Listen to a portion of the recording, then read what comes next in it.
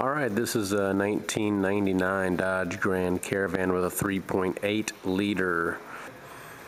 So we got the tire off, 19 millimeter bolts, break them loose on the ground, and then you jack it up and support the vehicle securely so it doesn't fall on you. And then you can go ahead and take the shield off the inside here.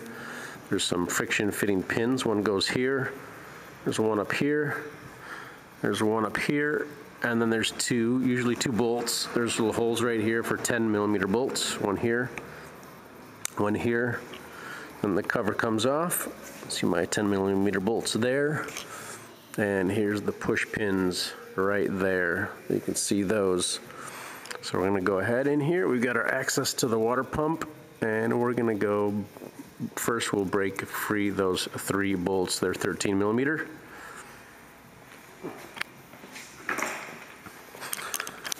This particular water pump, hopefully they all have it, has a hole in it. I'm going to put a screwdriver in there and find a way to brace it. And then when I turn the water pump to break loose the bolts, a lefty-loosey like this. I've already broken them loose. You just hold the screwdriver and break them loose. Just break them loose. And then we're going to get to the tensioner, which is up above there, and we're going to loosen up the tensioner so we can get the belt off. All right, now the tensioner's right up here.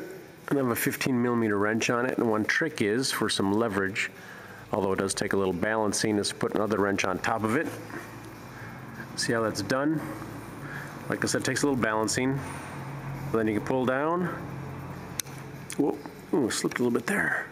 Pull down and loosen the tension on the belt. So, give that a shot. I think you're gonna find that's pretty handy tip, and that goes for most anything you're working on. If you want a little more leverage, you can use a wrench, add another wrench to it like this. It's a little balancing act. Don't punch yourself in the face when you're doing this, but we'll pull down and loosen the belt off. Let things loose. You can see this is actually sitting against a little plastic bracket. That's probably all right there. Have the belt off. Let's pull the belt off, and we want to get this belt out of the way, because when you spill antifreeze, as I'm finding out over the years, when you spill antifreeze on a belt, it'll have a tendency to squeak and make noise, and you can't seem to get rid of the noise without replacing the belt. Although, I have a theory that's a little bit time consuming, is take the belt off, wash it with soap and water, and put it back on and see if that takes care of the squealing noise. But if you get antifreeze on it, it's going to make noise. So here we are. I just got to take our 3 bolts out. They're still a little tight, but take the 3 bolts out, lefty-loosey, righty-tighty, and we'll take this pulley off. So that's a matter of taking off the 1, 2, 3, 4, 5 10 millimeter bolts. A handy wrench. Probably get it off with it's a ratchet, apparently. I've been told by the director it's a ratchet, not a wrench, whatever. I get nervous in front of the camera and behind the camera, so I'm going to lefty-loosey, righty-tighty. And actually, it wrench tells you off and on my high-tech wrench. It's going to say this is a snap-on wrench. It's going to set as a snap-on wrench built for professionals, but they still think they need to tell me on and off.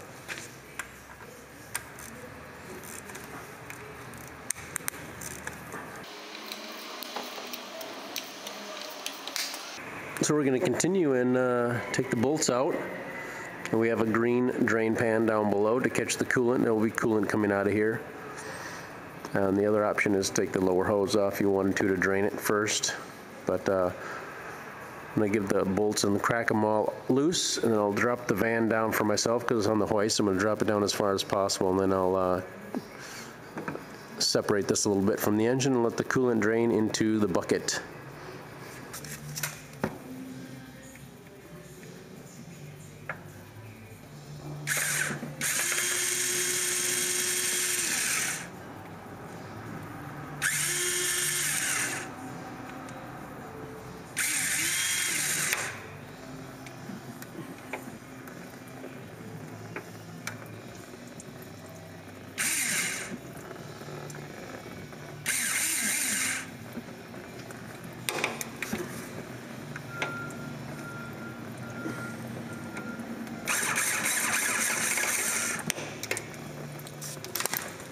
You can see we got the coolant flowing now. We're just going to let it drain as much as possible.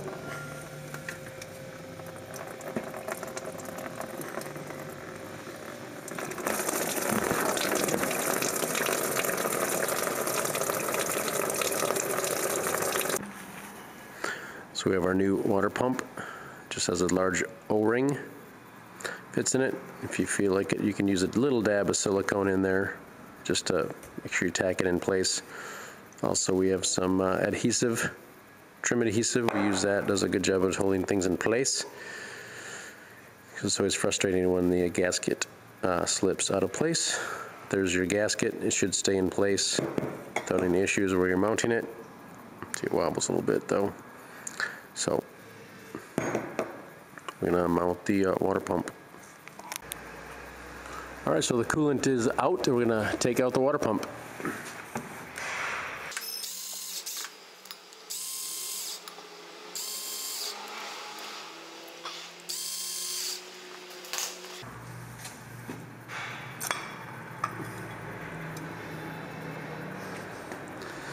That's a good example actually of tacking it in place. You can see a little silicone on there holding it in place.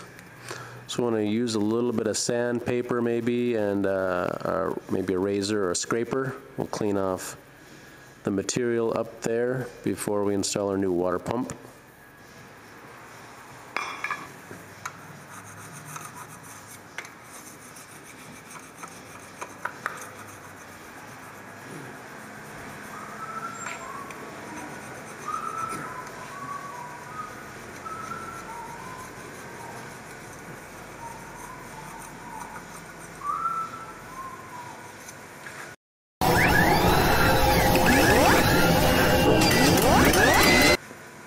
We don't want to put any deep gouges in it. That would cause a leak. Some brake clean here, clean it off.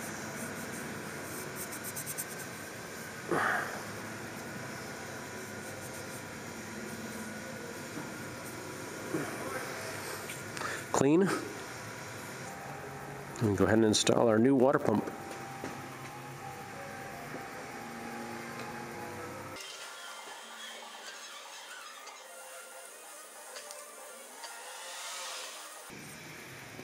Make sure you start all the bolts by hand first.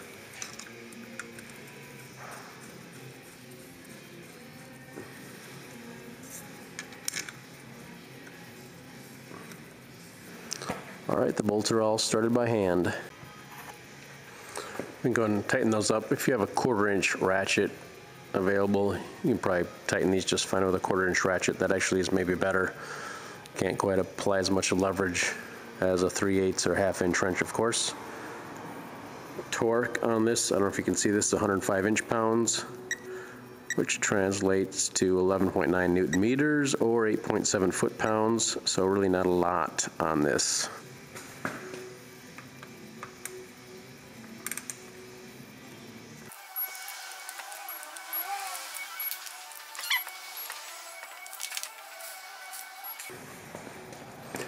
All right, they're all torqued.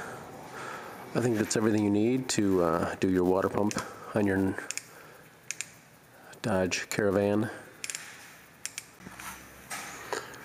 And you, of course, can use the same holes to tighten those bolts, about 21 foot-pounds for the 3 water pump pulley bolts right there. All right, the belt is back on. And one note, maybe take some water and pour it from above and rinse off all the antifreeze off the pulleys before you put your belt on. As I talked about, getting some squeal with the belt being soaked with antifreeze. So we'll put things back together, put the shield on, put the tire on, and then we'll fill it with coolant. All right, then we're tightening down the wheel. Do it in a star pattern. We have a torque stick here, torques it to 100 foot-pounds. That's what you want about on this tire, 100 foot-pounds.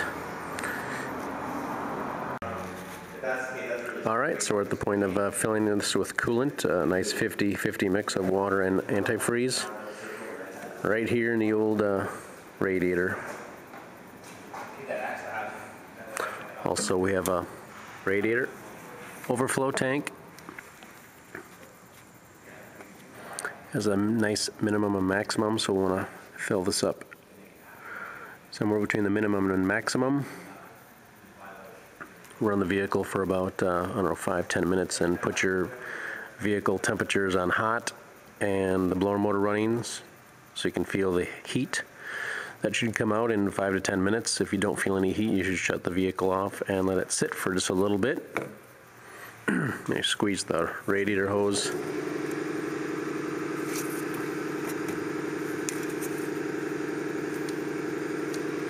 You can squeeze this flat and there's really no pressure in it, and you can open up the radiator cap.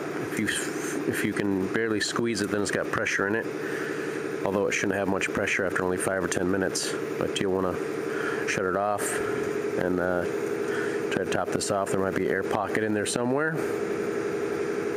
So let's go ahead and fill it up with a 50-50 mix and run the vehicle.